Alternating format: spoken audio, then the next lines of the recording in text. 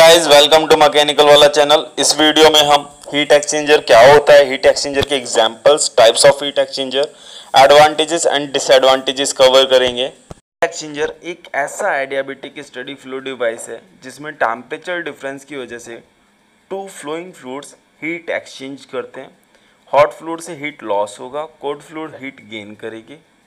Adiabatic इसलिए कह रहे हैं क्योंकि हीट एक्सचेंजर का एम्बिएंट के साथ कोई भी हीट एक्सचेंज नहीं है। यहाँ पर दो इंपॉर्टेंट वर्ड्स और ऐड किए गए हैं, maximum efficiency and minimum investment. ऐसा नहीं है कहीं पर भी हीट एक्सचेंज हो रहा है आप उसे हीट एक्सचेंजर कह देंगे। आपका फर्स्ट पर्पस सॉल्व होना चाहिए, आपका पर्पस अचीव होना चाहिए। That's why maximum efficiency word is added here.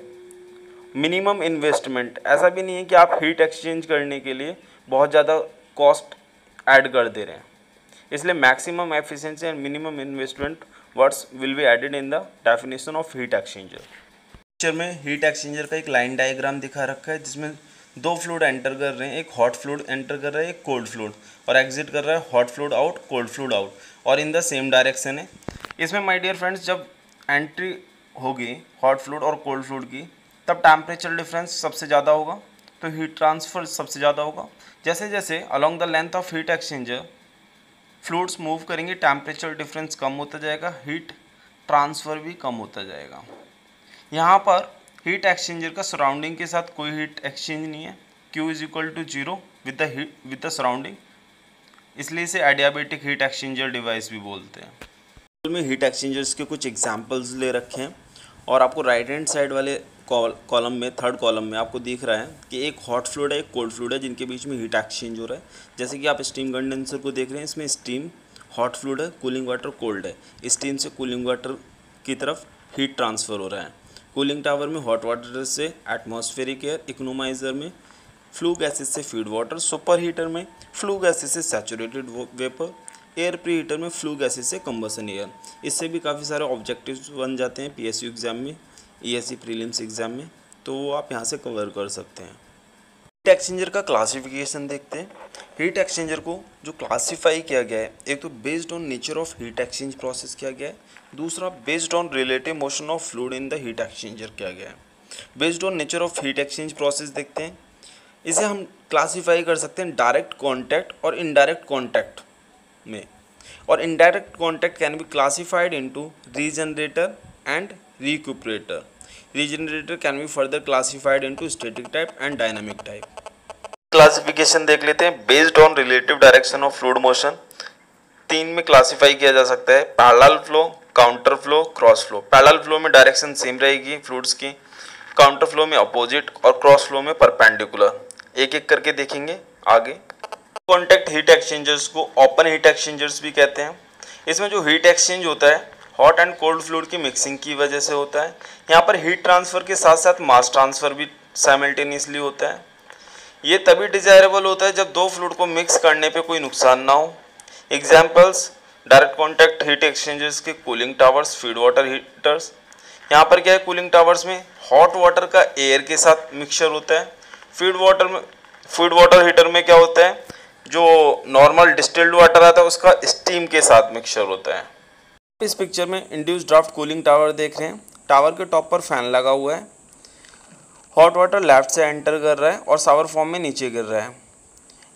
Fan की वजह से एयर का सक्शन क्रिएट हो रहा है और वो ऊपर की तरफ फ्लो कर रही है। एयर का टेम्परेचर कम है, हॉट वाटर का ज़्यादा है, दोनों मिक्स होंगे तो हॉट वाटर एयर को अपनी हीट ट्रांसफ़र करेगा और एयर हीट होने की वजह से ऑल लाइट हो जाएगी, वो ऊपर से कूलिंग टावर के ऊपर से बाहर की तरफ एटमॉस्फेयर में निकल जाएगी। और देखिए अब वाटर ठंडा होने पर बॉटम में बेसिन में कलेक्ट हो जा रहा है और वहाँ से डिजायर्ड प्लेस पर चला जा रहा है। कॉन्टैक्ट में रीजनरेटर टाइप का हीट एक्सचेंजर देखते हैं।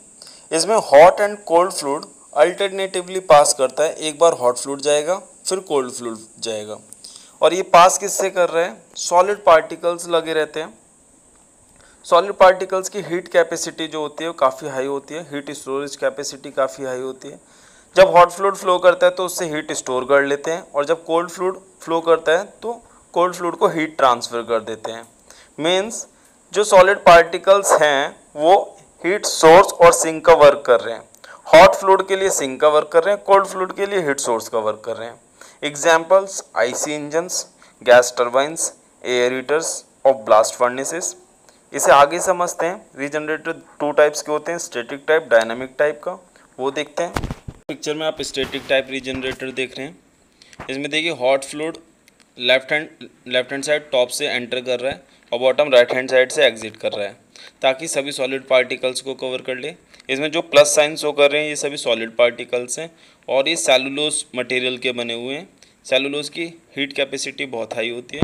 तो alternatively hot fluid cold fluid flow कर रहे हैं। पहले हॉट फ्लूइड फ्लो करेगा, वो हीट ट्रांसफ़र कर रहा है सॉलिड पार्टिकल्स को। फिर जब कोल्ड फ्लूइड फ्लो करेगा तो सॉलिड पार्टिकल्स हीट ट्रांसफ़र कर रहे हैं कोल्ड फ्लूइड को। इस तरह से हीट एक्सचेंज होता है इनडायरेक्टली, इसलिए इसे indirect type of heat exchanger भी बोलते हैं।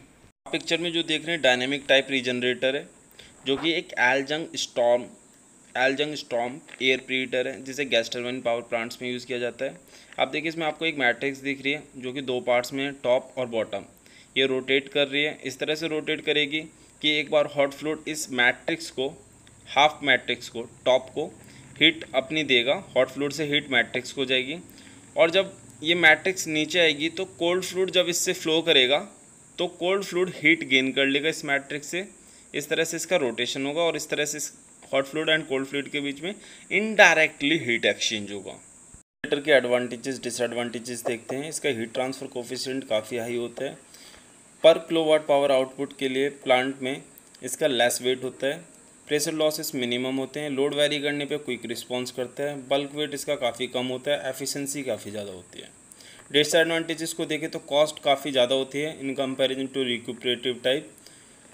लीकेज इसमें एक प्रॉब्लम है, क्योंकि जब हॉट फ्लूइड से कोल्ड फ्लूइड का ट्रांजिशन होता है तो वहाँ पर लीकेज के चांसेस होते हैं। रिक्यूपरेटर टाइप हीट एक्सचेंजर में फ्लोइंग फ्लूइड्स के बीच में एक डिवाइडिंग वॉल होती है। डिवाइडिंग वॉल की थर्मल कंडक्टिविटी ज़्यादा होती है ताकि ज़्यादा से ज़्यादा हीट ट्रांसफ़र हो। रिक्यूपरेटर वहाँ पर यूज़ होते हैं जहाँ पर फ्लोइंग फ्लूइड्स को मिक्स करना हार्मफुल रहता है।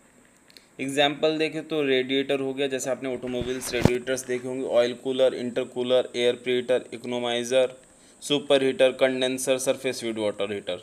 आपको मैक्सिमम टाइप्स रिक्यूपरेटर ही दिखेंगे इंडस्ट्री में।